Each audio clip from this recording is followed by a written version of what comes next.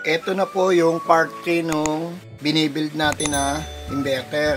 Ngayon, mag-start po tayo dito. Install po natin sa negative itong shunt resistor natin.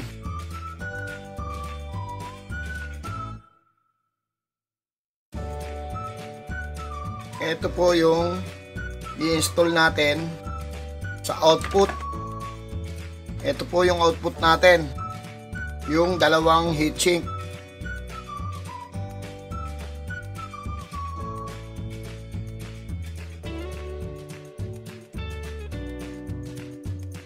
Ito pong lag natin 200 ampere.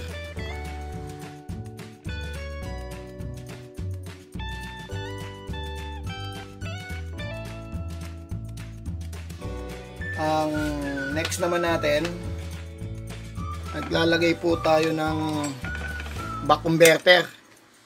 Kasi po itong inverter natin ay 60 volts. Tapos ka konti. Ayan, po ka dyan.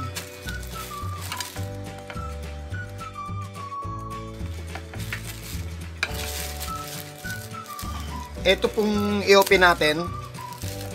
Ito po yung choke. Toroidal to na ferrite core.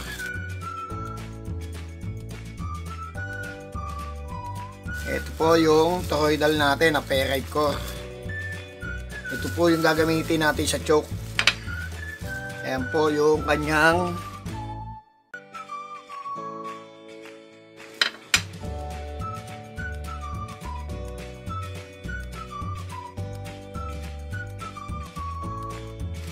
gagamitan natin siya ng back converter.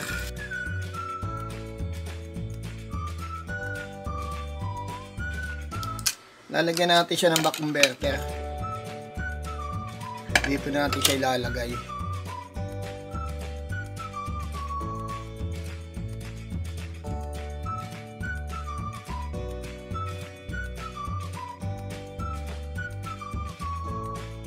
Tanggalin muna natin yung switch.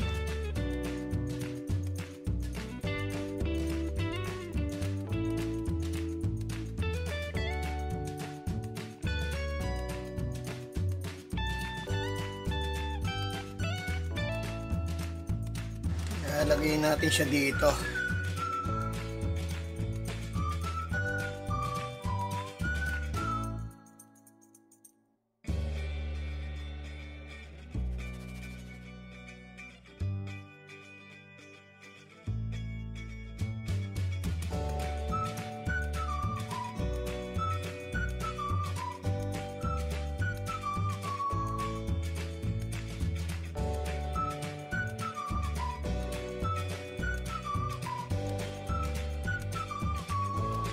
Lagyan natin ang input, yung ating back converter.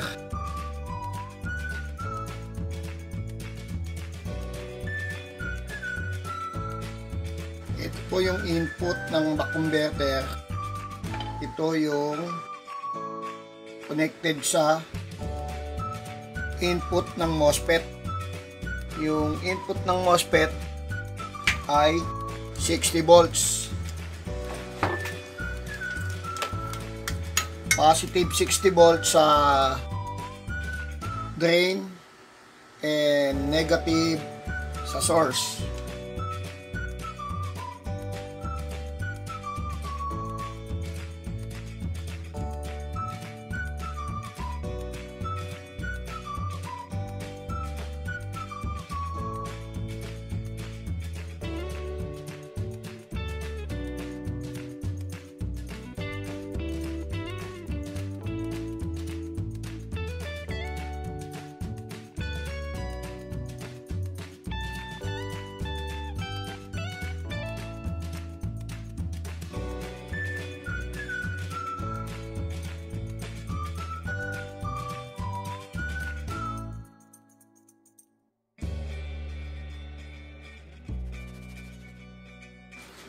Connect na po natin yung negative ng back converter.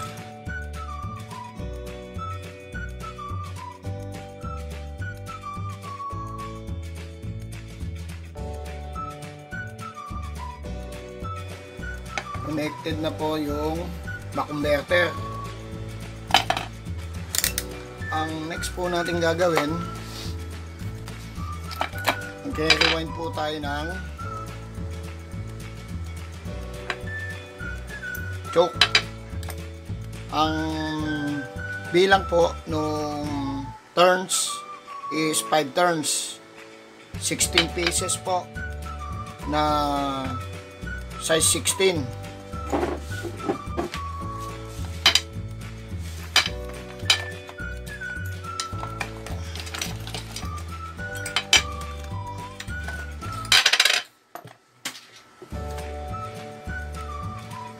Lalagay po tayo ng winding.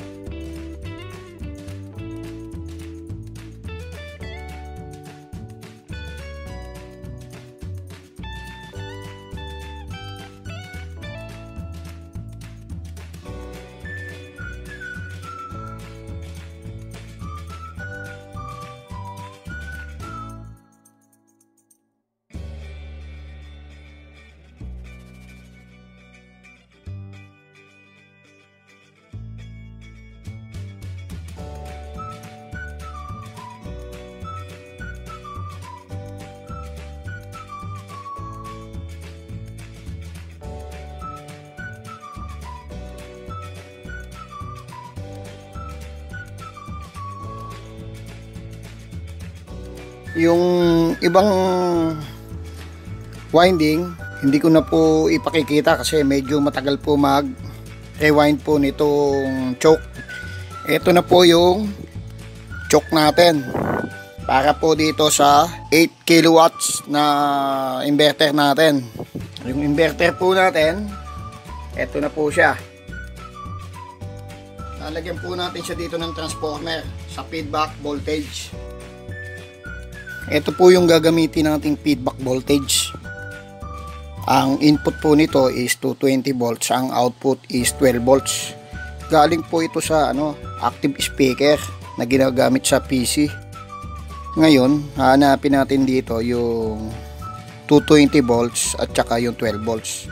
Yung feedback voltage po kasi ang ginagamit diyan is 12 volts. Yung 220 volts po nito connected po sa output ng inverter natin sa toroidal transformer sa secondary ng toroidal transformer natin sa low frequency transformer. Yung output po nito na 12 volts papasok po dito sa rectifier diode natin papunta sa pin number 15 sa feedback. Kailangan po kasi ng feedback voltage nitong inverter natin. Maset po yung output nung inverter natin, yung duty cycle. Ngayon po, ito, para malaman natin dito kung ano po yung primary at secondary. Yun pong primary, mas manipis po yung sukat ng wire, yung diameter, maliit. Yung secondary po, mas malaki yung diameter ng sukat ng magnetic wire. At isa pa, yung sukat po ng resistance. Yung pong primary po nito, mataas yung resistance kasi mas marami po yung winding. Yung secondary, mas mababa yung resistance kasi po mababa yung voltage po nito. Mas kokonti po yung winding. Ito yung gagamitin natin sa kanya. Pero i-check ko muna ito kung okay pa po ito. Kasi kinuha ko lang po ito sa sa speaker na active. Pakita ko po sa inyo yung resistance nung secondary at primary. Yung ating primary, mataas po yung resistance. Ito pong red, susukatin natin.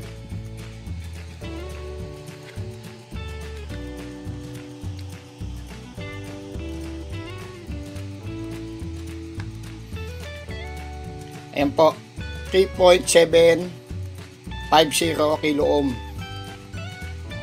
3.7K. Yan po yung primary. Ang secondary po niyan, ito po, mas mababa yung resistance, yung blue.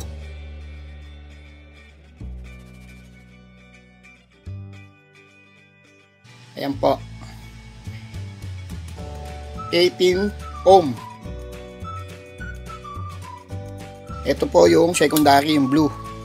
Good po itong transformer natin kasi may reading po, may resistance. Ibig sabihin may continuity. Ito po yung ilalagay natin dito. Meron pang isa, ito, kaya lang malaki yung ating transformer.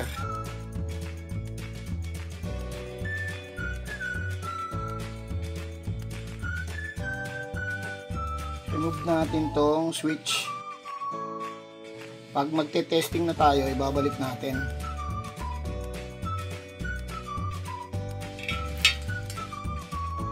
Lalagay po tayo ng capacitor 225J 630 volts. Ito po sa slot.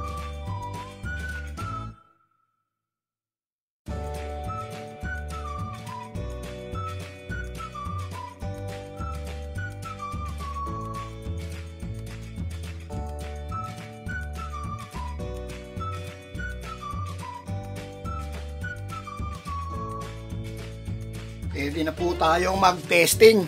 Ang testing po natin 60 volts. So supplyan natin siya ng 60 volts. Linis po tayo dito. Tanggalin natin yung mga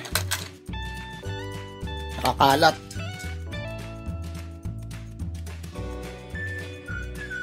Ang gagamitin po natin, ito pong transformer natin, 8,000 watts.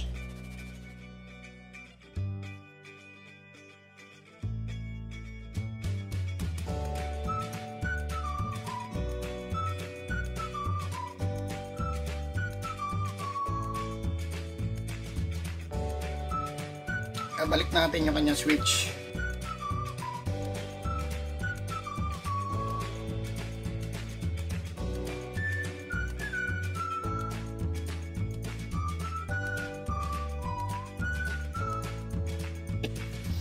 Ito yung gamitin natin sa output.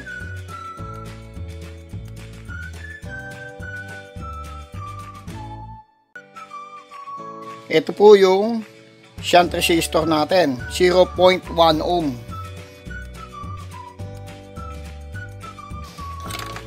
Alagyan natin ng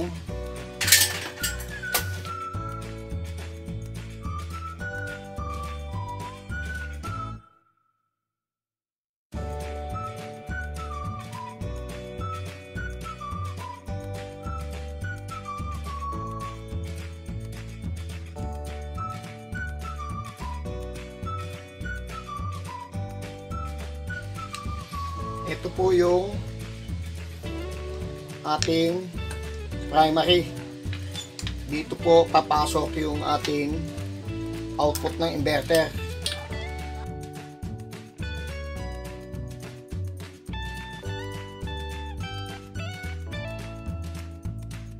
Ito po yung primary ng low frequency transformer natin. Ngayon, yung output ng ating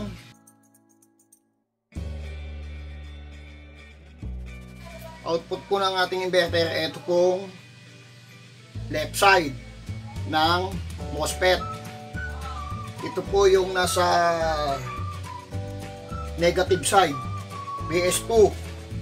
Nasa side ng low output 2. Ito po yung output.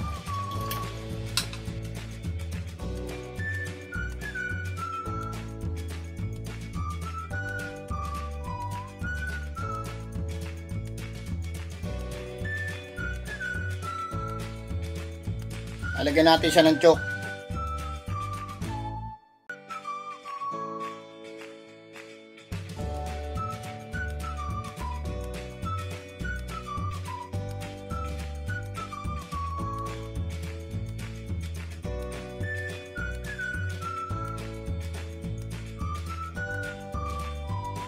Yung choke natin, dito natin ikakabit.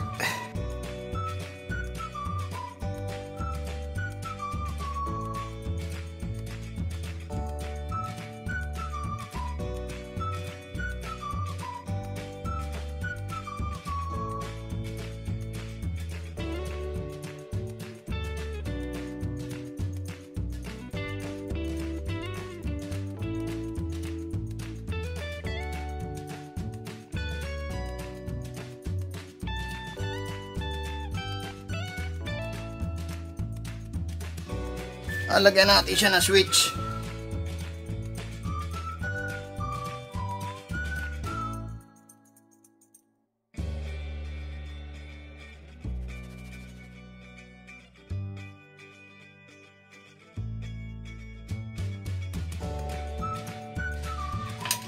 Lalagay natin yung kanyang positive.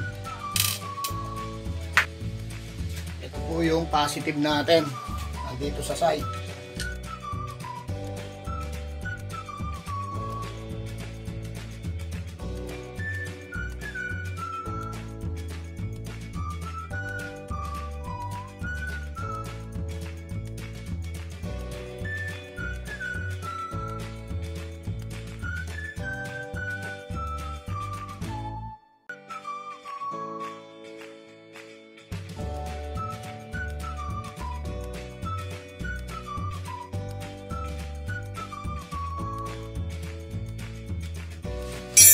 Mataas po yung voltage nitong inverter natin, 60 volts.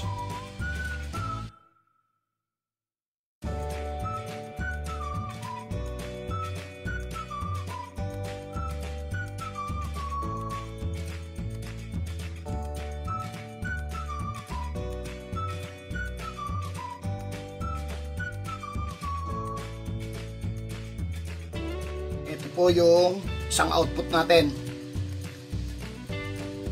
Punta sa primary ng low frequency transformer.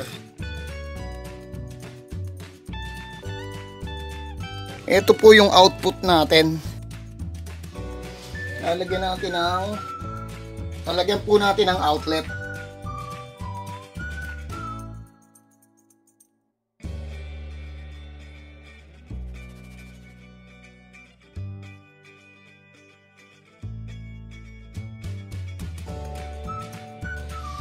Ito po yung output natin. Galing po dito sa low frequency transformer. Ngayon po, lalagyan natin ng multimeter.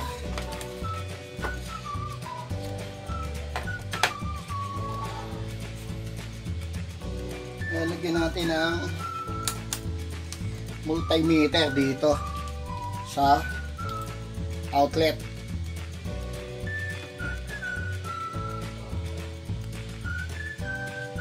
Yung isang multimeter natin,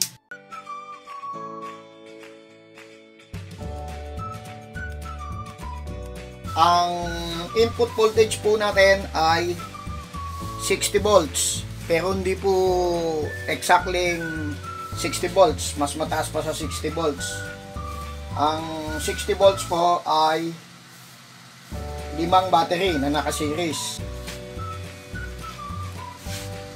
5 battery, 12.8 multiply sa 5. 64 volts po yung ating voltage. Ngayon, magte-testing po tayo. Ito po yung sa battery natin. Ito po yung magme-measure ng battery. Ito po magme-measure ng output po ng low frequency transformer natin.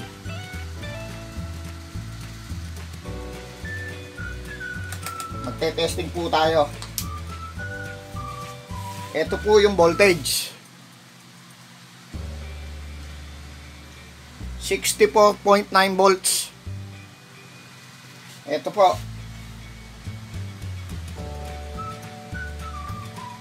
Ayan. Andito po sa board natin.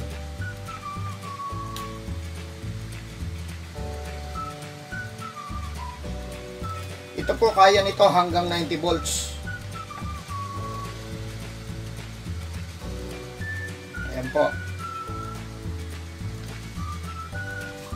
Dahil po yung MOSFET natin, HY5012 is 125 volts. Ang current is 300 ampere. Ngayon, i-operate po natin. I-switch po natin para mag-run. Ito po yung voltage natin. Ayan. 221 volts. Yung ating input voltage is 64.6. Ngayon, magte-testing po tayo. Maglalagay po tayo ng susukat ng current. Power off tayo. Ito po yung susukat ng current natin. Lagyan po natin ng voltmeter with ammeter para masukat po natin yung current.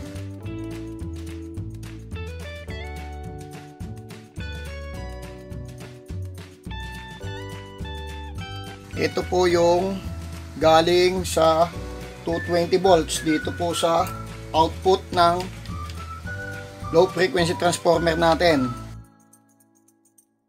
Siya po yung magme-measure nung ating output. Yung output natin na 220 volts AC, i-measure niya po. Kukunin po natin tong isang linya, padadaanin natin sa current coil.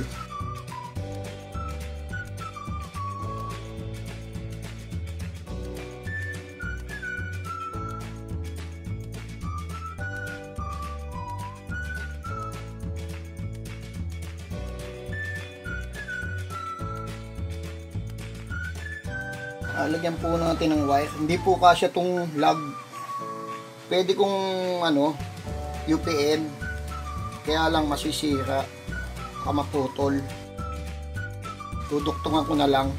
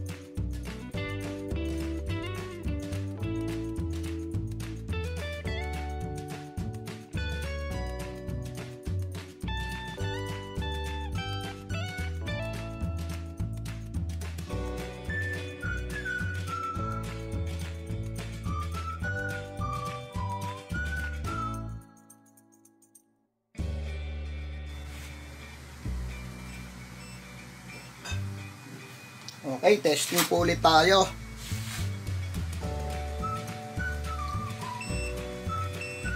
Papaandarin natin yung ating inverter na 64 volts ang input.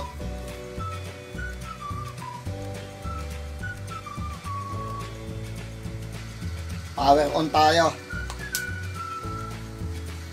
Ito po yung voltage natin. 64.9 volts DC. Yung output, ito po yung susukat. Siya po yung magme-measure nung output ng inverter natin. Ang susukatin po nito is AC. Ito po, AC.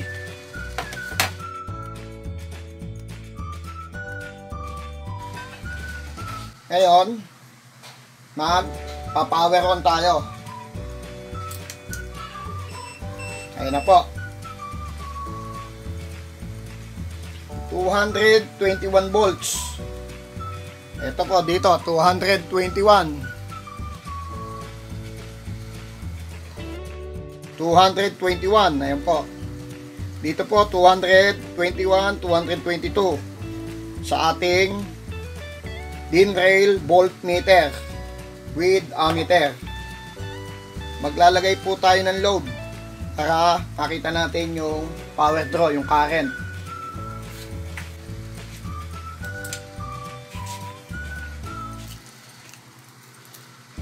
Saksakan po natin ang hair dryer. Ang hair dryer natin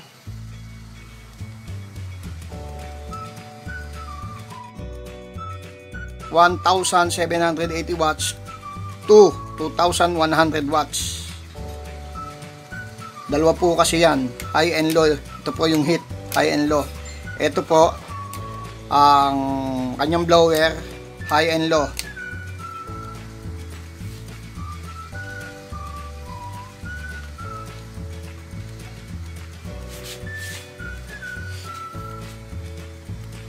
Ngayon, Power on po tayo.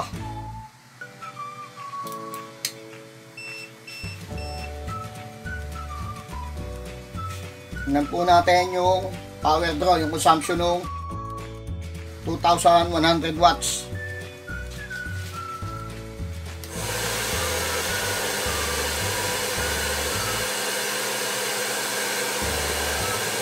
.9, yan po yung low nung blower, yung high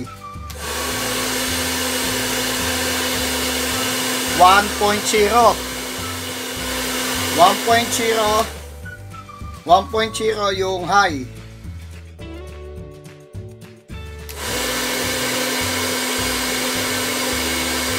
1 ampere. Tingnan po natin yung kanyang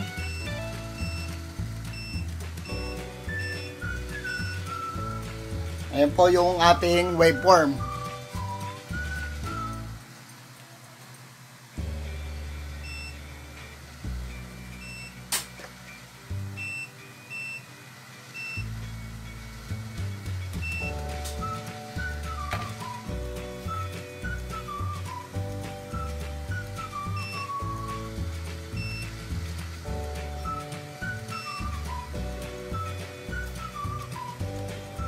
.64 volts yung input, yung inverter natin ay 60 volts system.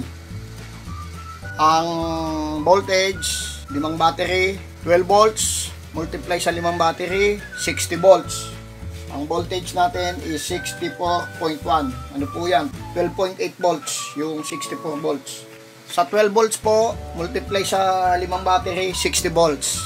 Ang battery po natin is 12.8, kaya 64 volts po yung ating voltage.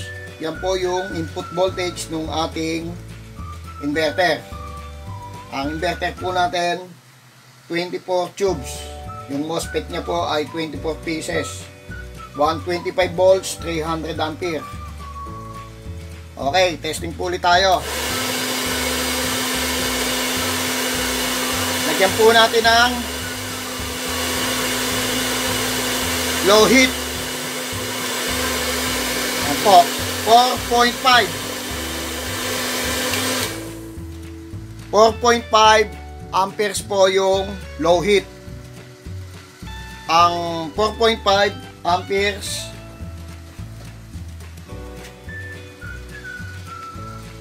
to 21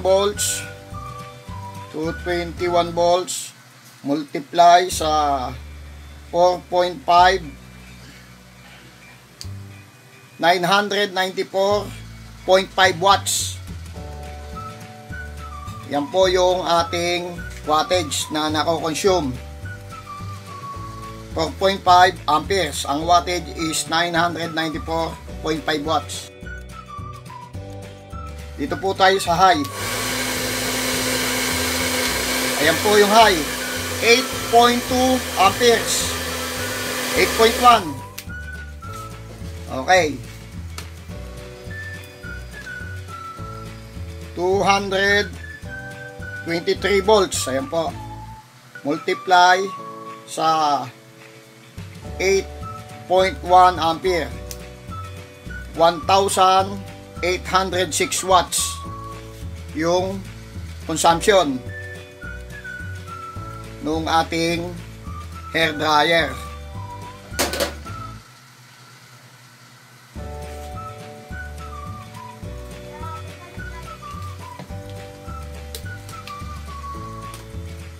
Ito po yung isang ginawa natin bago. Yung ang input ay 60 volts. Bali 64. Ayan po, nako-consume na natin. Nag-decrease 63.9.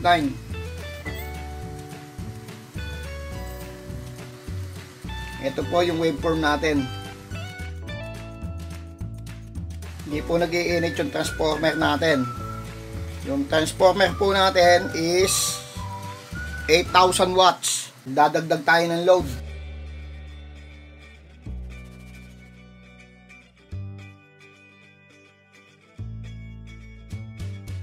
Dadagdag tayo ng load. Ito po, turbo broiler.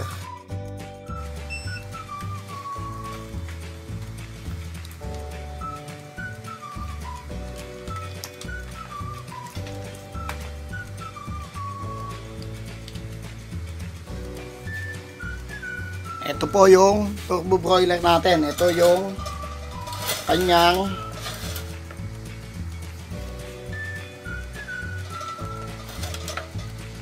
ang turbo broiler po 1000 watts po ito pataas. Tingnan natin yung wattage, paandarin natin. Lalagay po tayo ng blower para hindi po mag-init. Tatasan natin yung load. Sasabayin po natin yung ating turbo broiler at yung hair dryer.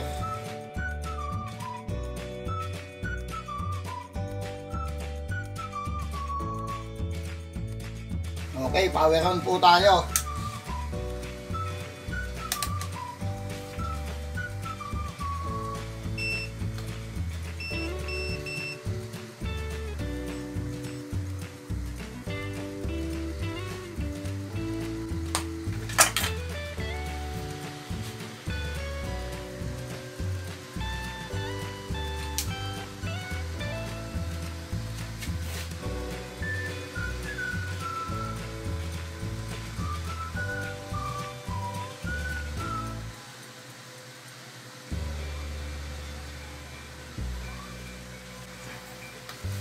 And then, power on dito sa switch.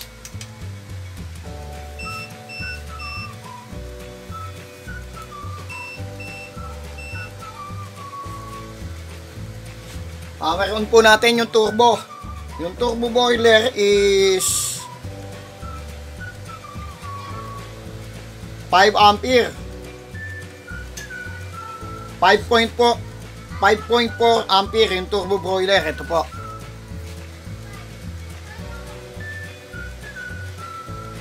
Yung 5.4 ampere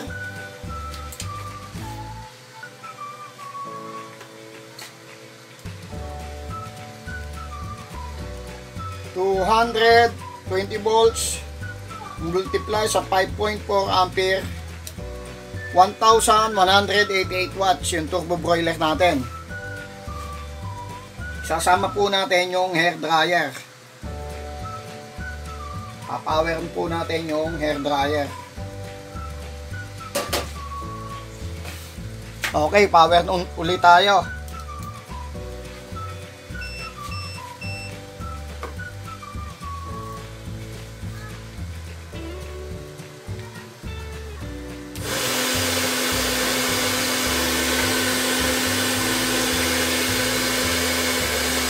Ayan po, 13.3 ampere. 13.3, 223 volts.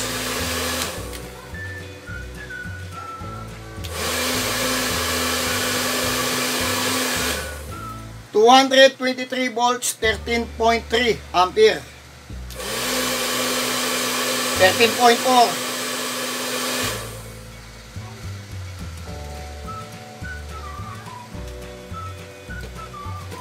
O compute po natin yung 13.3.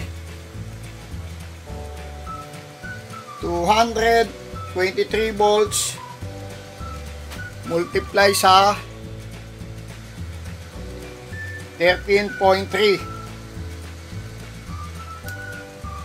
2,965 watts yung load natin. Okay, power on po ulit tayo. 6 ampere. Ayan, 13.3.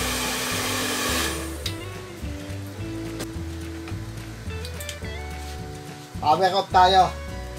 Kukuha tayo ng tong voltmeter. Susukatan po natin yung current. Okay. Power on po ulit tayo.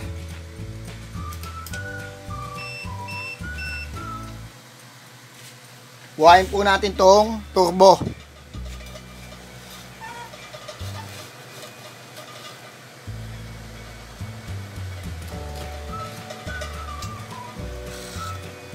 (5.4 ampere). Dito po, susukat po tayo. Dito po, may nasusukat po tayong galing sa inverter natin. 40 ampere. 38.6.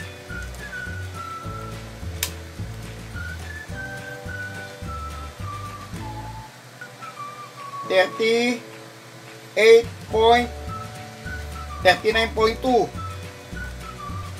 Dito po,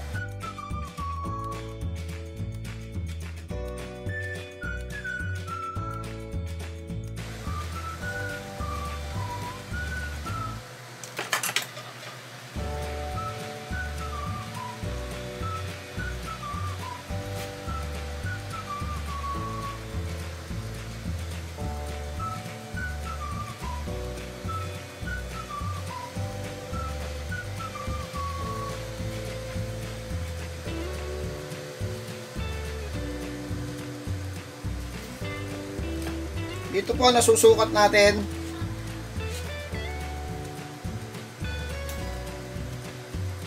39, 38 ampere, 36, 37.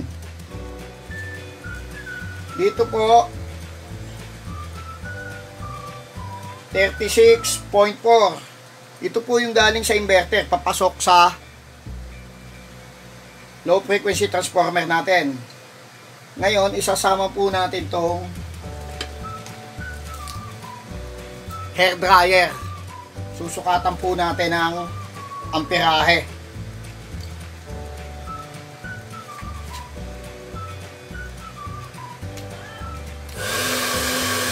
Yan po. 89. 90 ampere. 89, 89 and 90 ampere po yung nasusukat nating amperahe.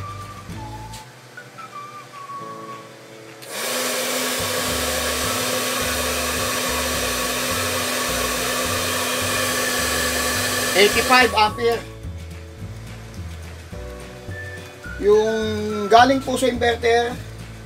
Ang nasusukat nating amperahe 89 ampere. Okay, thank you po. Ito po yung ginawa nating power inverter na 60 volts.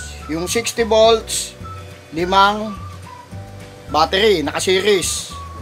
Yung battery natin, 12 times 5 equal 60.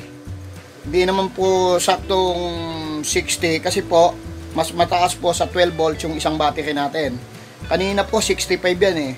64 na lang ang 64 hanggang naging 62.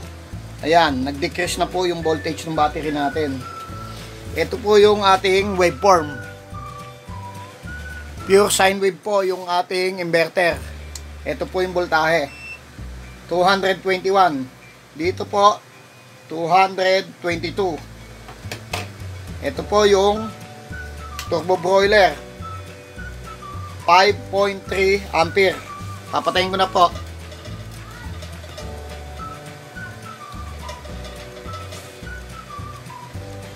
Okay.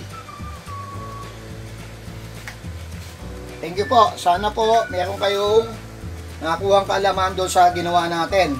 Naggawa po tayo ng sarili nating choke. Ito, naglagay po tayo ng boost converter para po dito sa blower. Pinoteksyon na natin yung MOSFET. Kasi baka mag-init, malakas yung load eh.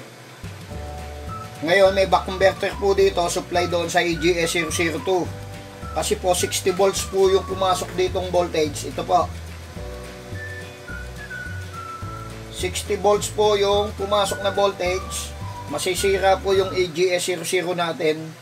EGS002 natin kung 60 volts yung papasok. Yung 60 volts, papasok po dito sa back converter. I-convert niyang 12 volts supply doon sa SPWM EGS002. Ngayon may boost converter po tayo para po dito. 24 volts po kasi itong natin, blower, pan blower natin. Kumuha po ako ng 12 volts doon sa back converter, kinonvert po nitong 24 volts. Ito naman po, connected dito sa output. Ito po, connected dito sa board ng inverter. Okay, maraming salamat po. Thank you po.